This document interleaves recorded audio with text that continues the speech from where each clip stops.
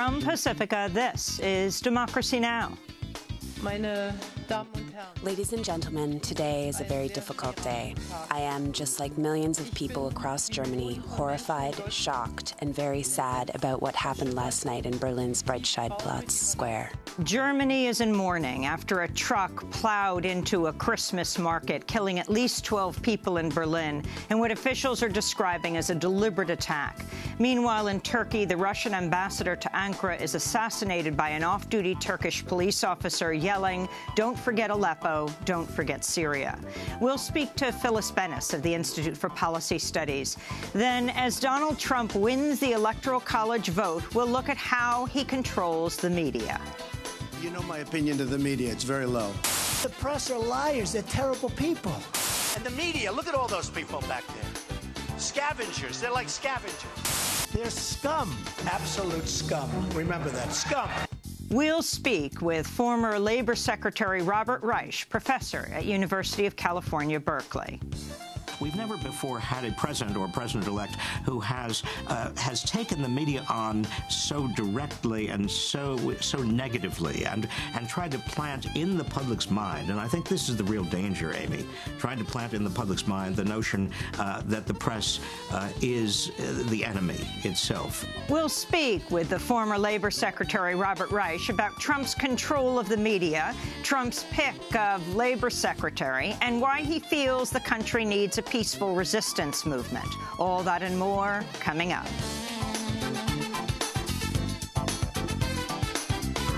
Welcome to Democracy Now!, democracynow.org, the War and Peace Report. I'm Amy Goodman. In Germany, 12 people were killed and 48 more wounded in Berlin after a truck drove into a Christmas market around 8 p.m. local time, plowing into the stalls packed with shoppers and tourists at about 40 miles an hour. Late Monday night, German media, citing local authorities, reported police detained one suspect in the case, a 23-year-old Pakistani refugee named Navid Baluch. He has denied all involvement in the attack, and early this morning, unnamed sources within the German police told local media they believe Navid was not involved in the attack and that the perpetrator may still be at large and armed. After the attack on Monday, as many as 250 police officers raided Berlin's largest refugee center, which is housed inside a hangar at a defunct airport, and questioned at least 4 people. No one was arrested. This is German Chancellor Angela Merkel speaking this morning. There is much we still do not know with sufficient certainty, but we must, as things stand now, assume it was a terrorist attack. I know it would be especially hard for us all to bear if it were confirmed that the person who committed this act was someone who sought protection and asylum in Germany. This would be especially despicable for the many, many Germans who day in, day out are actively working for refugees, as well as for those people who actually need our protection and who make an effort to integrate into our country. Germany has taken in far more refugees in the last 2 years than any other European Union country, as many as 1 million refugees in 2015.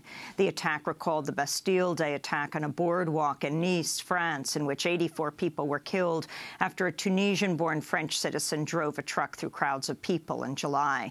The New York Post falsely reported ISIS militants had claimed responsibility for Monday's attack in Berlin. Following this report, the U.S.-based site Intelligence Group, which monitors the online activity of militant groups, said no one claimed responsibility for the attack so far. The Russian ambassador to Turkey, Andrei Karlov, was assassinated Monday evening at an art exhibition in Ankara, Turkey, in a shooting both Turkish and Russian leaders have called a terrorist attack.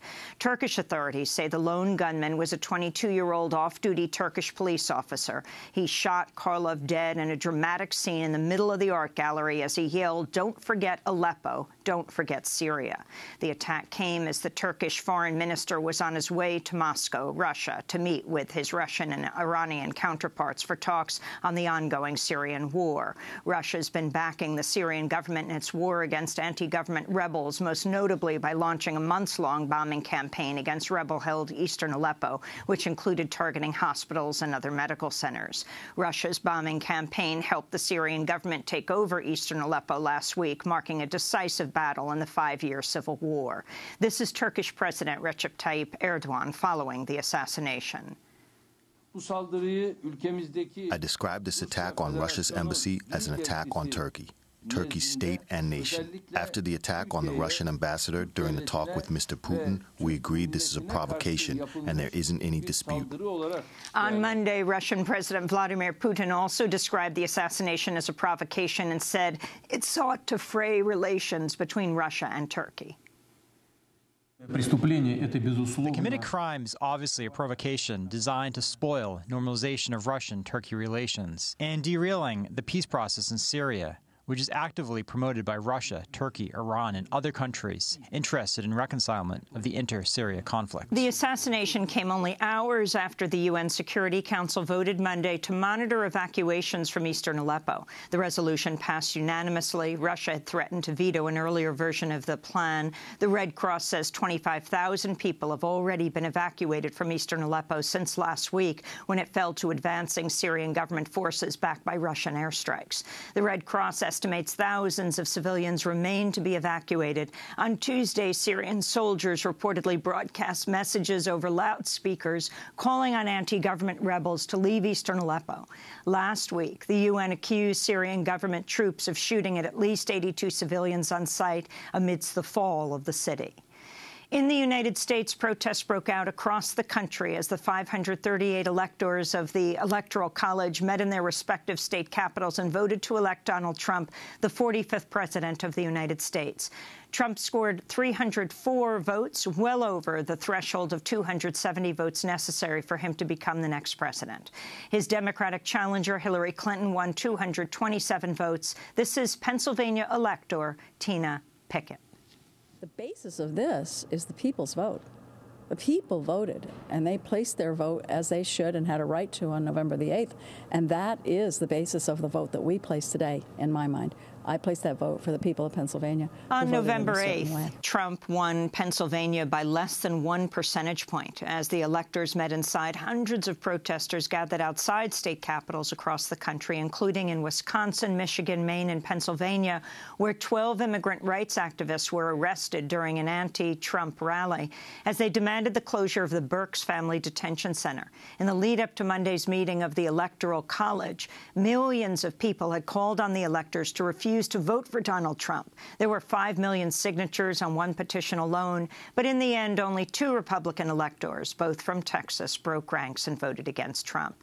In fact, more Democratic electors ended up voting against Hillary Clinton, instead casting 3 votes for former Secretary of State Colin Powell, 1 vote for Vermont Senator Bernie Sanders, and 1 more vote for Yankton Sioux Nation leader Faith Spotted Eagle of South Dakota, who is part of the resistance to the Dakota Access Pipeline.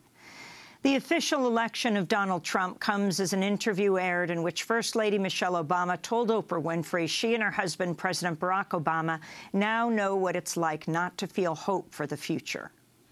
See, now we're feeling what not having hope feels like. You know, hope is necessary. It's a necessary concept. Yeah. And Barack didn't just talk about hope because he thought it was just a nice slogan to get votes.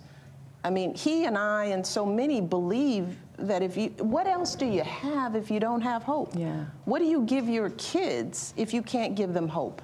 Over the weekend, as clips of the taped interview were published online, Donald Trump attacked First Lady Michelle Obama, claiming she, quote, must have been talking about the past, unquote. On Monday, President Obama granted clemency to 231 prisoners, the most individual acts of clemency granted in a single day by any president in U.S. history. Obama pardoned 78 people and shortened the sentence of 153 others convicted of federal crimes. Obama has now pardoned a total of 148 people during his presidency and has shortened the sentences of 1,176 people, including 395 serving life sentences, as part of a push to reduce the number of people serving long sentences for nonviolent drug offenses. But he still has not offered clemency or pardons to some high-profile political prisoners, including Army whistleblower Chelsea Manning or Native American activist Leonard Peltier.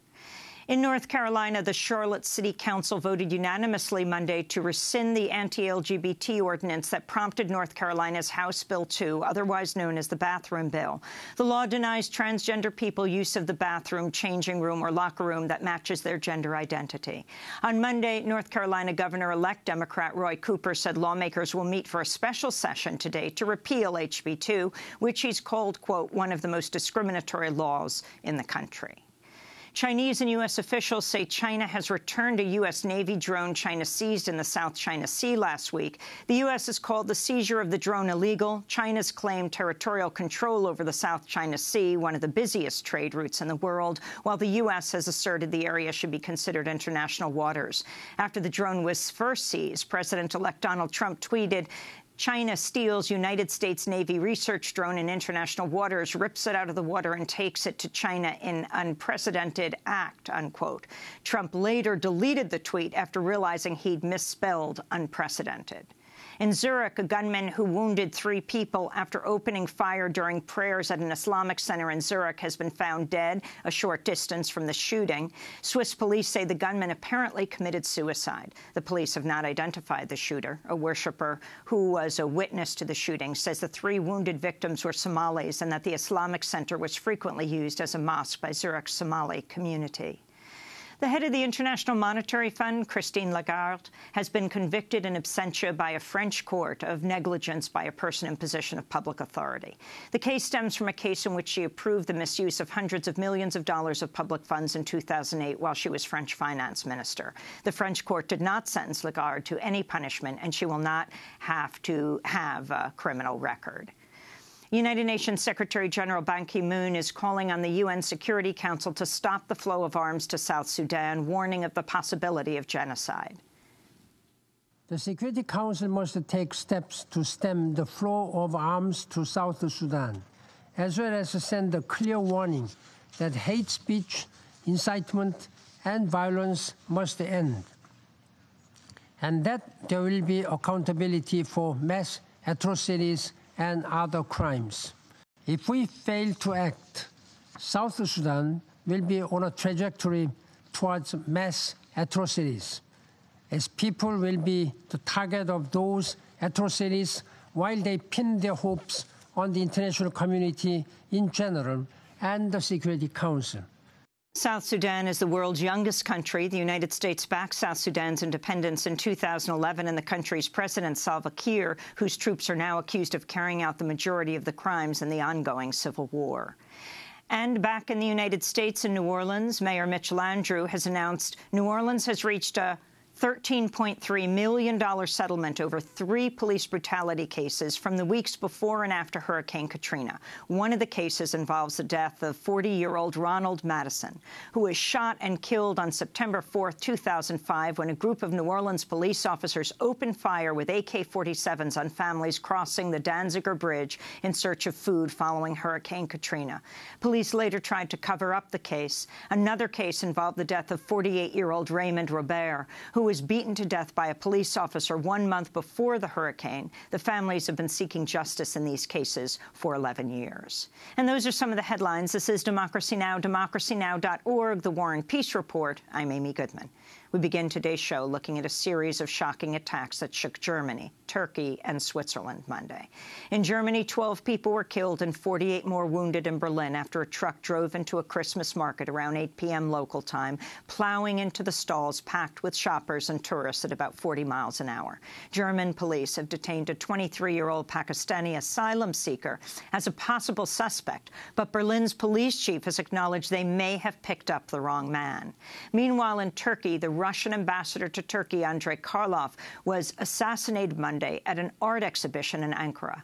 Turkish authorities say the lone gunman was a 22-year-old off-duty Turkish police officer. He shot Karlov dead in a dramatic scene in the middle of the art gallery as the gunman yelled, "Don't forget Aleppo, don't forget Syria." Meanwhile, in Zurich, Switzerland, 3 people were injured when a gunman opened fire at a mosque frequented by Somali refugees. The gunman was later found dead, apparently after committing suicide. To talk more about these attacks, we're joined by Phyllis Bennis, fellow at the Institute for Policy Studies in Washington, D.C. She's written a number of books, including recently Understanding ISIS and the New Global War on Terror. Phyllis, if you could respond to this latest series of attacks, each one different with its own circumstances. They are all different, Amy, and I think it's important that we consistently keep in mind that we don't have much information yet. There's most clear information about the assassination of the Russian ambassador in Turkey.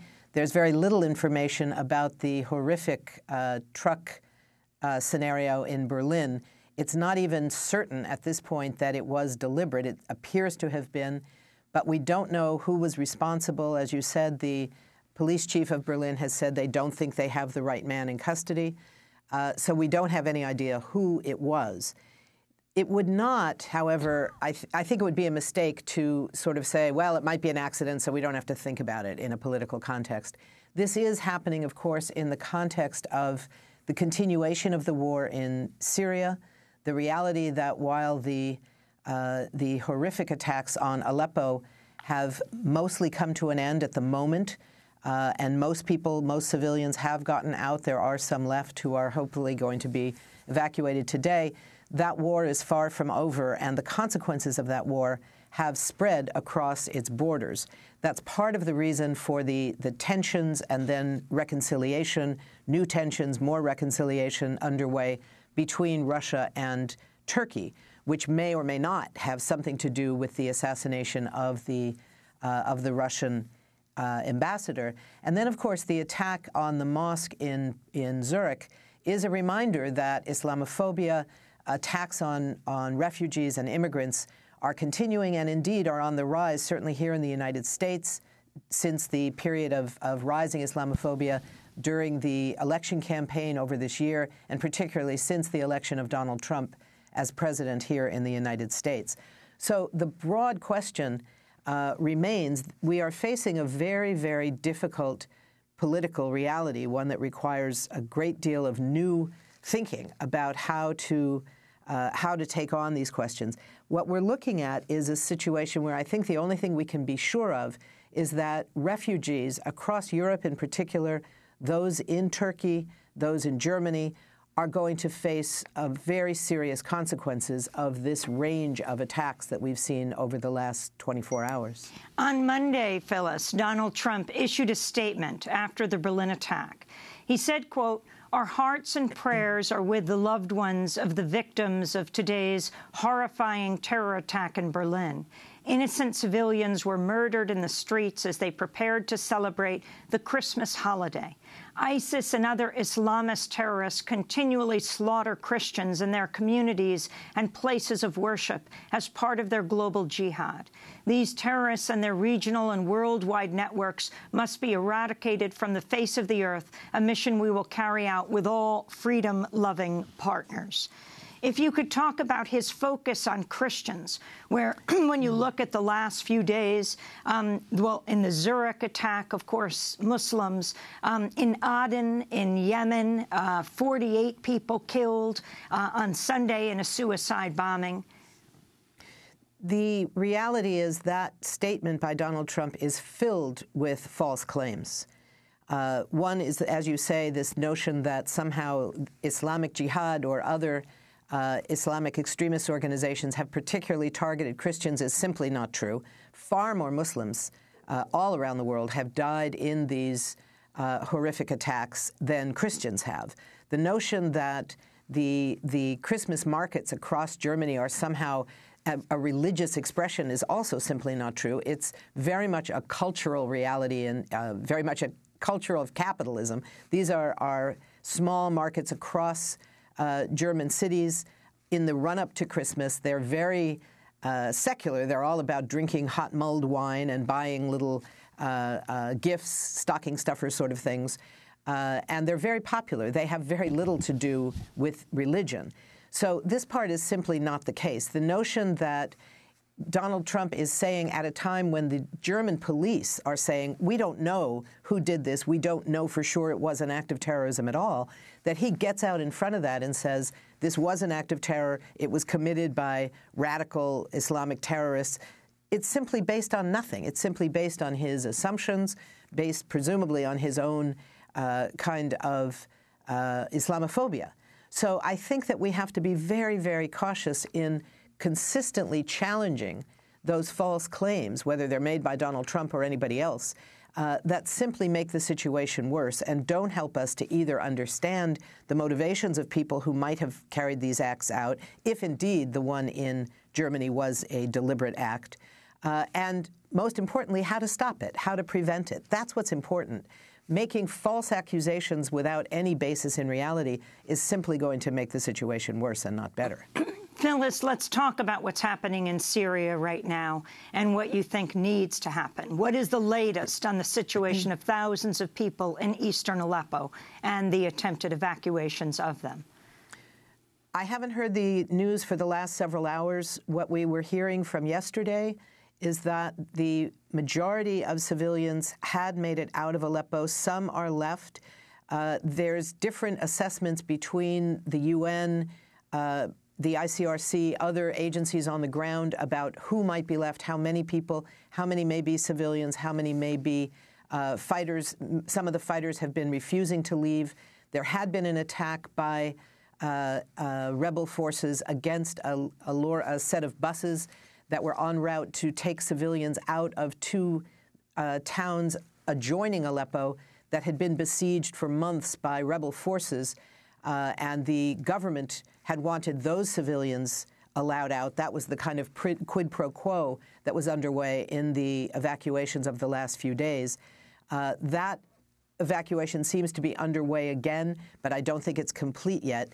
So the question of Aleppo is not a settled question. It's on the verge of being definitively taken by the government, which would be a very significant victory for the government forces, made possible a lot by the role of Russia, particularly Russian airstrikes, many of which attacked civilian targets, medical facilities and others. So the cost to civilians in East Aleppo has been enormous. The cost to civilians in Western Aleppo and other parts of Syria continue as well. And of course, right now we're also hearing about the massive civilian destruction that's underway in Mosul in Iraq, where the U.S. is carrying out airstrikes, again in an effort supposedly to rid the city of its control by ISIS, but at the enormous human and civilian cost to the city and to the people who live there. So the militarization of the global war on terror, both in Syria and in Iraq, is taking a huge toll on civilians.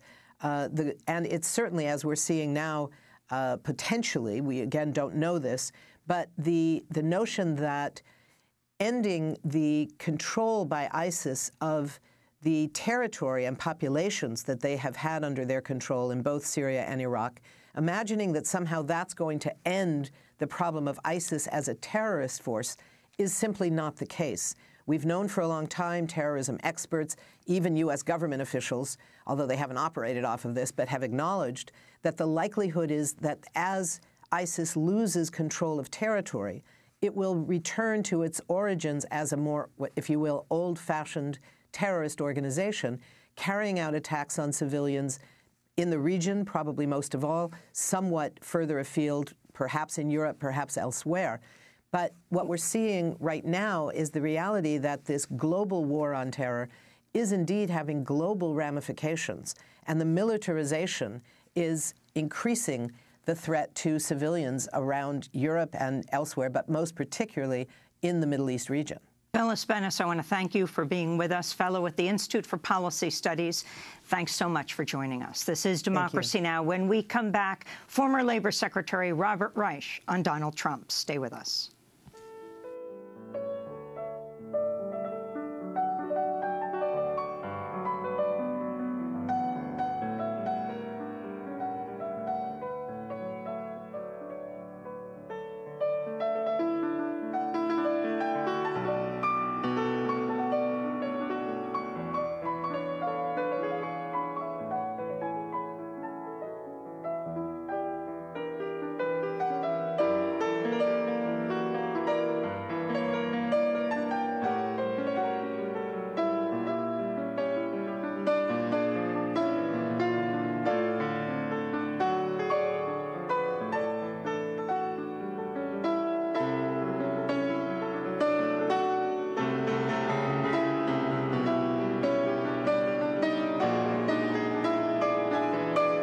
This is Democracy Now!, democracynow.org, The War and Peace Report. I'm Amy Goodman. In the United States, protests broke out around the country Monday as the 538 electors of the Electoral College met in their respective state capitals and decisively voted to make Donald Trump the 45th president of the United States. Trump received 304 votes, well over the threshold of 270 necessary for him to become the next president. His Democratic challenger, Hillary Clinton, won 227 votes. Trump is scheduled to be sworn in as president 1 month from today on January 20th. We spend the rest of the hour with Robert Reich, who served as labor secretary under President Bill Clinton. Reich, who now teaches at University of California, Berkeley, has emerged as one of Donald Trump's most vocal critics. He recently wrote a piece headlined "Trump's 7 Techniques to Control the Media." I interviewed him yesterday and began by asking him what he thinks Donald Trump represents. Donald Trump, besides, in my view, not being qualified to be president and actually on the campaign trail and even after the campaign was over, advocating, legitimizing, and enabling people to be quite hateful in America if they were already leaning in that direction. Donald Trump also does not have any understanding of a democracy, and if anything, his leanings are toward tyranny. And by tyranny, I simply mean someone who absorbs the trappings of power, but doesn't understand that he, in a democracy, is a public servant. He is working for us. We are not working for him. And in many ways, Donald Trump seems to be indifferent at best to the democratic process. He, for example, treats the press, and we need a free and independent press. Every democracy requires a free and independent press to report on what the powerful are doing. Trump continues to denigrate the press and to bypass it whenever he has any opportunity. So let's specifically get into this issue of the press. You wrote a fascinating piece saying, as you've said now, democracy depends on an independent press, which is why all tyrants try to squelch it. They use 7 techniques that, worryingly, President-elect Trump already employs. Go in detail into these 7 techniques, beginning with berating the media. Donald Trump has, almost from the beginning of his campaign, and certainly and he's continued it in the post-election period, to denigrate and berate the media. He holds rallies and he talks about the dishonest media. He uses adjectives like scum and scoundrel to describe the media. He picks out individual members of the press who have criticized him and talks about them in very critical terms or mocks them. This is not the habit of a democratically elected president. We've had presidents who have been upset by particular reports. Harry Truman, for example, was very upset when when the media reported, a particular reporter criticized his daughter's singing, and he had some quite stern words about that reporter. But we've never before had a president or president-elect who has taken the media on so directly and so negatively, and tried to plant in the public's mind. And I think this is the real danger, Amy, trying to plant in the public's mind the notion that the press is the enemy itself. If the public doesn't believe in a free and independent press, then we're in a kind of fact-free universe, because and also a president is immune from criticism, and I think that's consciously or not what Donald Trump is seeking. Your number 2 point of techniques that Trump has used to control the media: blacklist critical media. During the campaign, he blacklisted news outlets like pulling the Washington Post's credentials. I was surprised at the time that other reporters on the campaign trail covering Trump didn't jointly say, if they are not allowed in, we will not report on you, we will not go in either. I was surprised as well, and what the media certainly needs to do is stand up for itself and stand up for other members of the media. Now, I understand media, the situation today is very competitive, and there are a lot of media outlets that are worried about losing readership and so forth, but it is very important for the media to stand for a free and independent media. He's announced, for example, that his White House press room, when and if he ever has a news conference, will be no longer be assigned. Media will no longer be assigned seats. They will actually be assigned. Those seats will be assigned by the White House press room, not by the media who cover the White House. This may seem like a small detail. You're saying by Trump's people. No, it's not a small detail at all. But you're saying by Trump's detail and not the White House Press Association. Exactly. It's instead of the White House Press Association, Trump's own office, his own detail, will be assigning those seats. And there again is a dangerous precedent in terms of undermining the freedom and the independence of the press. Donald Trump looks at the press the same way he looks at everything else, the art of the deal. If he can strike a deal that will give the press something, or a particular member of the press or particular newspaper or news outlet an advantage, then he expects something in return in terms of favorable coverage. But that's not the way it's supposed to work in the United States or in any democracy. That's why we have a strict demarcation between the press and those in power. Number 3 in your list of 7 techniques to control the media, turning the public against the media. I want to go to a clip of Donald Trump. You know my opinion of the media. It's very low. The press are liars. They're terrible people. And the media, look at all those people back there. Scavengers. They're like scavengers. Show them the crowd, press. Show them the crowd. Show them the crowd. Look, they're not turning the cameras. They don't even turn the cameras. They don't even turn the cameras because you know what? They're very dishonest people. Disgusting reporters, horrible people. Sure. Some are nice. They're scum. Absolute scum. Remember that. Scum. So you have Trump referring to the media as lying, dishonest, disgusting scum. And then you point out, for example, questioning the press motives, like talking about the Washington Post's publisher, Jeff Bezos, head of Amazon. Talk about that.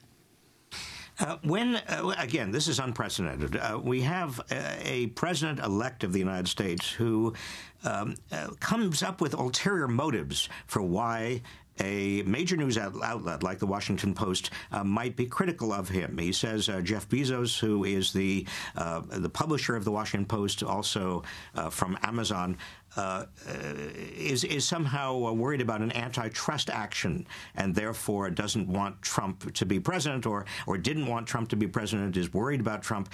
But this finding of ulterior motives, of assigning particular strange and irrelevant reasons why an outpost of the press might actually be criticizing Donald Trump is an effort, it seems to me, to undermine the credibility of the press, to cause the public to doubt what they are reading. And Donald Trump, remember, lives in a fact-free universe.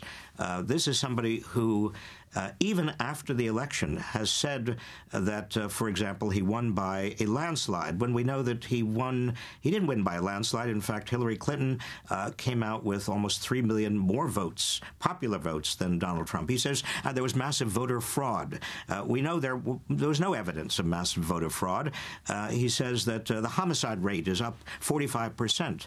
We know that the homicide rate is actually down 50%. But if in a fact-free universe, unless the free press, unless we have a media that is capable of correcting the record, then we have a president who can say almost anything to justify whatever he wants to do. That, again, is a very, very dangerous situation in a democracy. As you point out, you said that Jeffrey Bezos, the publisher of the Washington Post, the founder of Amazon, Donald Trump said the Washington Post wrote negative things about him because Bezos, quote, thinks I would go after him for antitrust.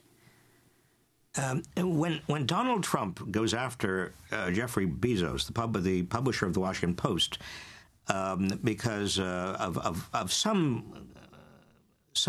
notion that Amazon and Bezos are worried about a possible antitrust action that Trump might inspire. That is designed to undermine the credibility in the public's mind of anything that the Washington Post might publish. It is an absurd allegation. There's no reason to believe that the Post's reporting turns upon Jeff Bezos's concern about Amazon and any antitrust issues. But you see, by creating this kind of conspiracy theory or this kind of paranoid notion about the press and planting it in the public's mind, the public, or at least a portion of the public, is led to think that anything that the Washington Post or another paper whose credibility the president-elect tries to undermine says is justified or is true. And again, that is terribly dangerous in a democracy. Or he might be threatening the reverse. By saying that, he's saying, I could go after him on issues of antitrust. Absolutely. He's signaling to the press that he also has the power, whether it's antitrust or it is the IRS or the FBI or whatever he is going to be directly or indirectly in command of. He is also signaling to the press that he has that kind of power. I wanted to read to you something from Politico. It says Donald Trump's campaign struck a deal with Sinclair Broadcast Group during the campaign to try and secure better media coverage. His son-in-law, Jared Kushner, told business executives Friday in Manhattan.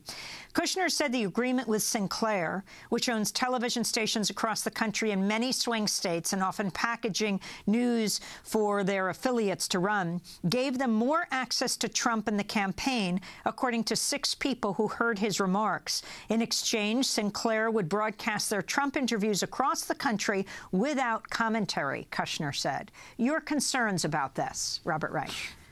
Well, every president and every press room in every White House does have tacit understandings with the press. You know, you get this interview with the president and it will be an exclusive interview, but we're not going to allow anybody else to have that interview. But you've got to give him that time to say his piece. That's not unusual. What's very unusual, though, is when a White House strikes a deal with a news outlet not to comment on what the president might be saying in a rally or any other event. That basically is a gag order. I mean, that is an agreement by the press not to have an opinion, not to express itself, not to point out to the public anything, not to even provide any facts to the public that might be important in terms of understanding the context of a presidential event or what a president says. That, again, is terribly dangerous in a democracy. It actually creates and it undermines the independence and the freedom of the press. In number 4 of Trump's 7 techniques to control the media, you talk about condemning satirical or critical comments. I wanted to go to a clip of Saturday Night Live. Kellyanne, I just retweeted the best tweet. I mean, wow, what a great, smart tweet. Mr. Trump, we're in a security briefing. I know, but this could not wait. It was from a young man named Seth. He's 16, he's in high school, and I really did retweet him. Seriously. This is real. He really did do this. Well, sir, you're the president-elect, so I guess you can do whatever you want, but we'd really like to fill you in on Syria. God, Seth seems so cool. His Twitter bio says he wants to make America great again. That is cool, sir. It also says he loves the Anaheim Ducks. Okay, see, there is a reason, actually, that Donald tweets so much. He does it to distract the media from his business conflicts and all the very scary people in his cabinet. Oh, that does make sense. Very clever, sir. Actually, that's not why I do it. I do it because my brain is bad. That, of course, Alec Baldwin playing Donald Trump, as he continues to do now after the election, as he did before. There are many who felt if this had started earlier on, that Trump never would have made it to this point, or perhaps if Jon Stewart was still doing The Daily Show or Stephen Colbert still on Comedy Central. But this issue of satire and Donald Trump tweeting after the scene we just played, Trump tweeting, "It was a totally one-sided bias show, nothing funny at all, equal time for us." How serious this is, Robert Reich? Well, on one level, it simply reveals a very thin-skinned and vindictive person on the part of Donald Trump, who doesn't have any sense of humor. But on a deeper level, there are some real dangers here, because a president and administration, particularly when the administration and Congress are of the same party, does have some power in terms of the Federal Communications Commission and other agencies that could make it difficult for a particular broadcaster to function. And by saying equal time for our side, that's a kind of ironic comment, because the equal time rule by the FCC is gone. Donald Trump really dominated all of the news coverage during the campaign, was given free time by the media. Satire also is probably one of the most effective means of criticizing any person in power, whether that person is elected or takes power. Traditionally, through time, satire has been incredibly useful and important. To criticize people who are using satire, again, in a very, very fundamental way, potentially turns the public against these individuals. Donald Trump has tweeted against Alec Baldwin specifically and personally. And those personal tweets could potentially have some damage. I do know that people who have criticized Donald Trump in various ways, and then Donald Trump has tweeted against them, have in turn received threats, including death threats, from some of Trump's followers. We don't want to have in this country that kind of chilling effect on free speech or on satire or any form of free speech. We'll be back with UC Berkeley professor Robert Reich, former labor secretary under President Clinton, in a minute. Through southwestern towns that I had been in before, sun-split amber and fields that span forever foray. Forever, and when I first saw you, the sky, it was such Natural Blue by Julie Byrne. Here on Democracy Now!, democracynow.org, The War and Peace Report. We are speaking to former Labor Secretary Robert Reich, who recently wrote a piece headlined Trump's 7 Techniques to Control the Media. I asked him about Donald Trump's response to what happened when Vice President-elect Mike Pence attended the Broadway hit Hamilton shortly after the election. At the end of the show, actor Brandon Victor Dixon, who plays Aaron Burr, read a message for Pence from the stage. Vice President-elect Pence, we welcome you and we truly thank you for joining us here at Hamilton, an American Musical. We really do. We, sir, we are the diverse America who are alarmed and anxious that your new administration will not protect us, our planet, our children, our parents, or defend us and uphold our inalienable rights, sir. But we truly hope that this show has inspired you to uphold our American values and to work on behalf of all of us. All of us. Donald Trump responded to the Hamilton message by tweeting, "The cast of Hamilton was very rude last night to a very good man, Mike Pence. Apologize." I asked former Labor Secretary Robert Reich to respond.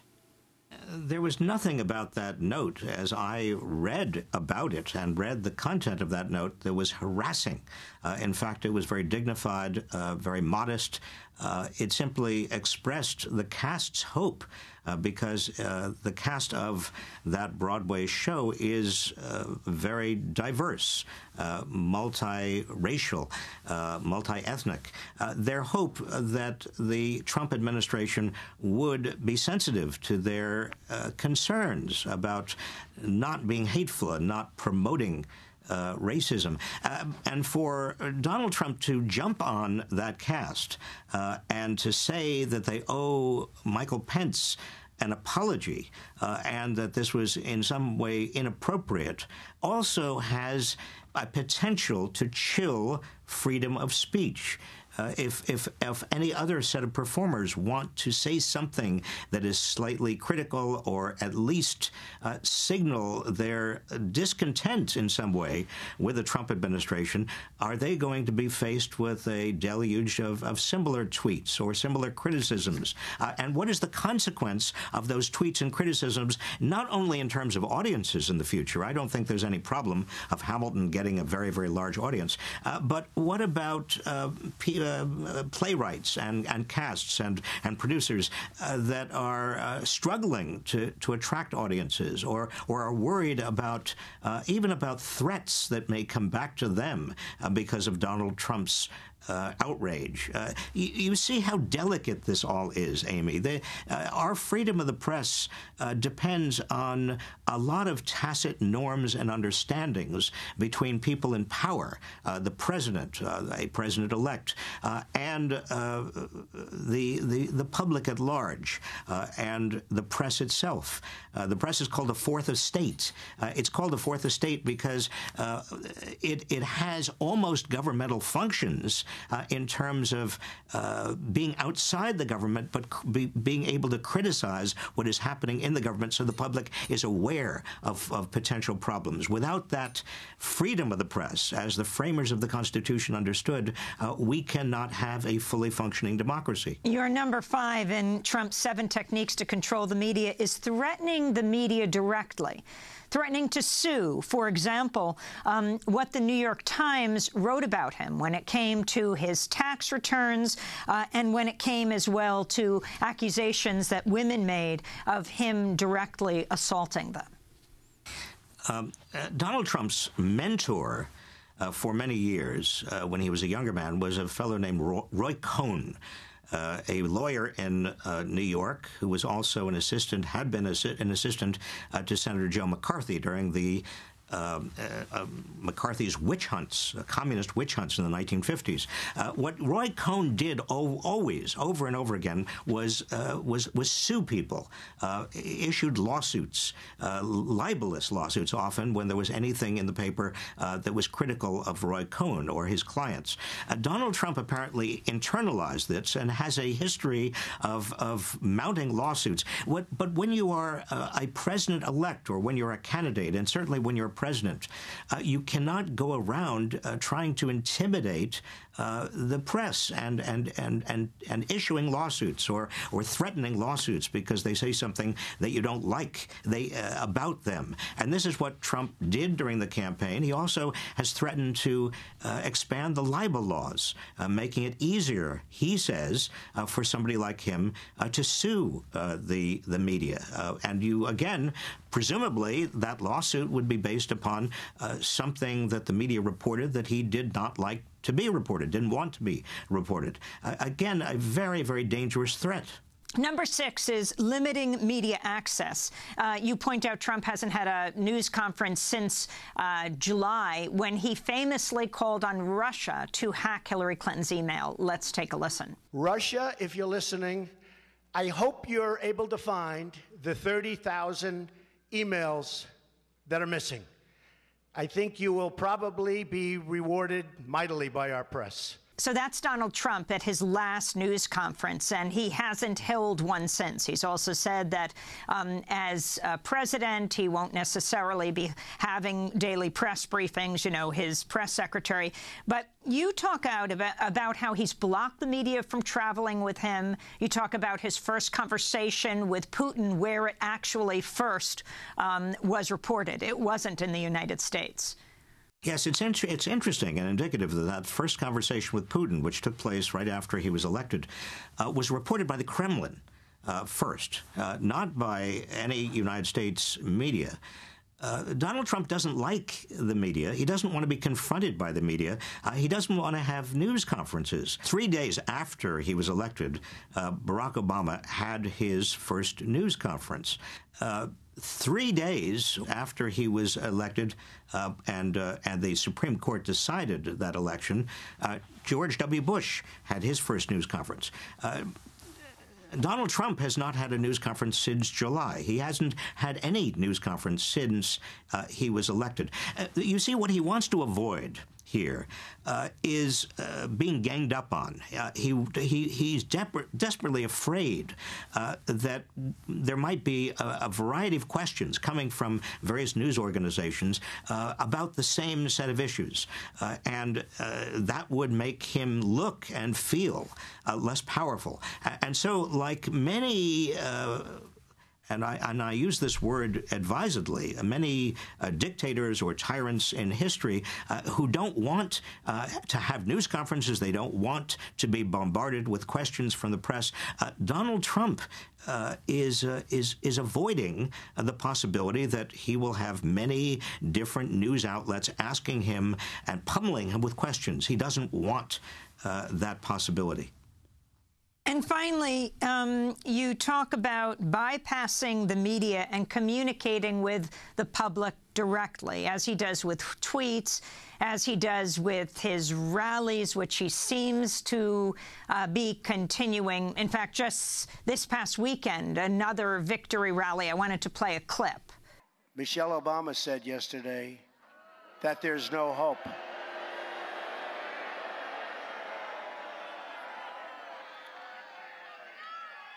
But I assume she was talking about the past, not the future, because I'm telling you, we have tremendous hope. That was Donald Trump this weekend at yet another victory rally, which he used to attack Michelle Obama, the First Lady. Robert Reich. Donald Trump's modus operandi seems to be to communicate directly with followers and with the public through tweets and through rallies, and he signaled that he wants to continue to use rallies even after January 20th, when he becomes president.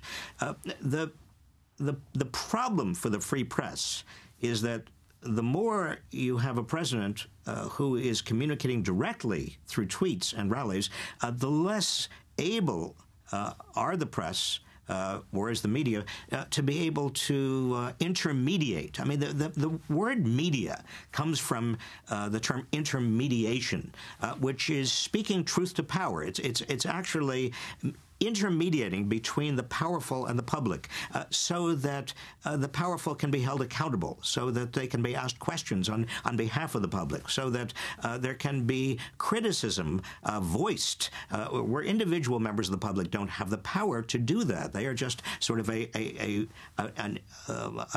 very, very large group of individuals who, none of whom has the power to talk back. That's why the intermediaries, the media, are so important.